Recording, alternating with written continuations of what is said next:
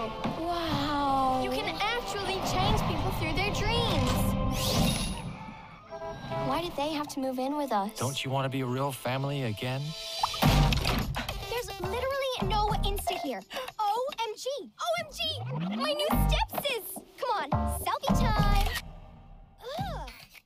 Jenny has more than 1,000 followers. Well, that's a clip from Dream Build. It's just one of the many films being showcased at this year's 45th annual Cleveland International Film Festival. And it looks very interesting, an animated film. It's going to kick off on April 7th, going to run through the 20th, and is entirely online once again this year. Joining me now is the artistic director of the film festival, Mallory Martin. Mallory, first of all, thank you so much for checking in with us this morning. I like that film. It's very, very interesting. Tell us a bit about what we just watched. Sure. Dream Builders is one of our family feature films this year. It's actually a Danish film, but it's dubbed in English, so all ages can enjoy it. And we have quite a few films in our feature or family sidebar this year. And I have to make a comment that it's one of my favorite parts about moving the festival online is in our online festival last year, I was actually able to watch some family films with my toddler at home, and I realized how much more convenient it is for families to watch films at home in the festival. So we're really excited to have a big family sidebar again this year. Making the best out of a bad situation, and you're doing it once again this year. How many films are we talking about this year, and where do they come from? It's a good question. We have 116 feature films and 182 short films in the festival this year, and they come from all over the world. We had about 3,500 submissions this year, so we had a team of people, including myself and our shorts programmer, watch as many as those as we possibly can, and then we also search for films at other festivals. So in the last year, myself, I went to 26 other virtual film festivals from this very room. Yeah. That's a lot of movie watching. Talk about the changes this year. I know you guys, you did it, all, online last year, but to talk about the changes this year as far as streaming is concerned. Yeah, so last year, we were forced to pivot online pretty quickly. It took us 3 weeks to get all of our films online, which is pretty crazy. What we were not able to do, though, is do any sort of filmmaker or audience engagement in that short amount of time. So that's something we've spent this last whole year really trying to fine tune and learn from other festivals and how to do it. So we'll have lots of Q&As this year, some of them pre-recorded, some of them live, where you can interact with the filmmakers and ask questions. That's nice. And we'll have some other sort of virtual ways to interact with audience as well. Excellent. So we're excited about that. Talk about the judging process this year. So there's, we will have audience voting this year. That was another thing we weren't able to make happen last year. For every film that you watch on the online platform, you'll be able to vote using a star rating system. It's super easy, right? Okay. Right on the platform, you can vote for any film that you watch. And then in addition to that, we'll have 3 juried feature competitions, and then some of our shorts competitions are juried as well. So we'll have jurors from all over the world watching our films. All right, let's take a look at some of the clips that you provided. First of all, let's look at Not Going Quietly. Let's check it out. Hey Carl, it's me, Dad.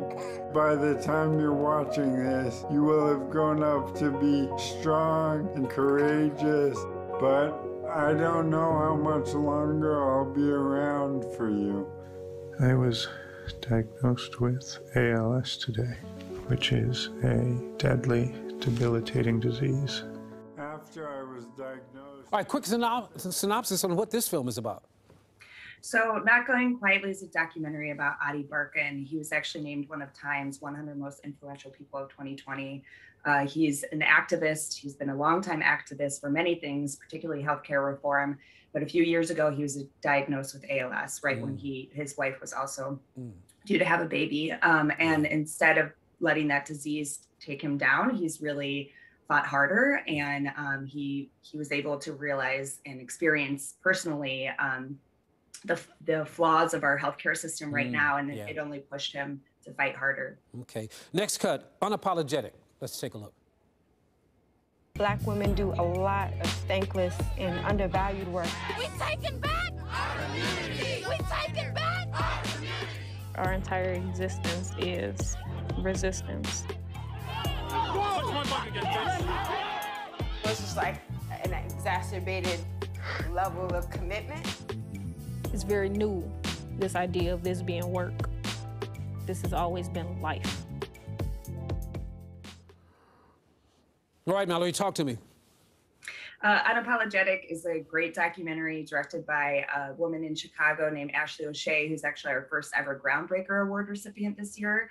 She made a great documentary about two Black female queer activists in Chicago who are not only trying to teach people about structural racism, but really also talking about how women have not had roles of leadership in the Black Lives Matter movement yet, and talking about how important it is for them to be a part of it. Very interesting. All right, our final clip is Kiss Me Kosher. Let's take a look.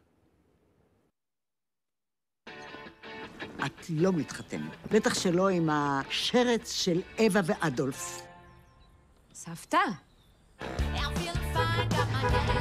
Die Verbindung zweier Kulturen ist nicht einfach. Und ich bin sehr stolz auf dich, wie du es meisterst. It's like I'm living in a minefield just waiting to explode right in my face.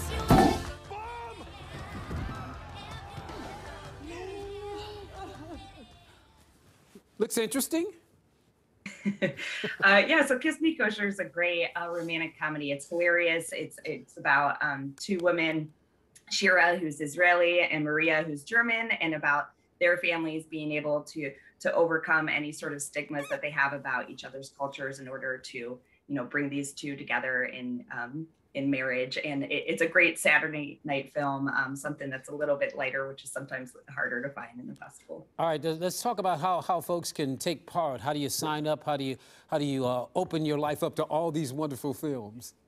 Well, tickets are already on sale on our website, clevelandfilm.org, passes as well. Personally, I think the best way to experience the festival is through a pass because everything is, for the most part, pretty on demand. We do have some scheduled screenings this year, but most of the films you can watch at your leisure, around your schedule on the platform. And the best way to do that is with the pass. It ends up turning the platform into sort of a Netflix style where you can just browse the films and use a watch list feature. And it's a really easy way to experience the festival this year. All right, and next year, fingers crossed, you guys will be on Playhouse Square next year. So yes, that'll be exciting. yeah, we can't wait. All right, Mallory Martin, thank you. Appreciate your time this morning. Thank you so much. Thank you. All right, just a reminder that once again, the International Film Festival starts on the 7th and goes to the 20th.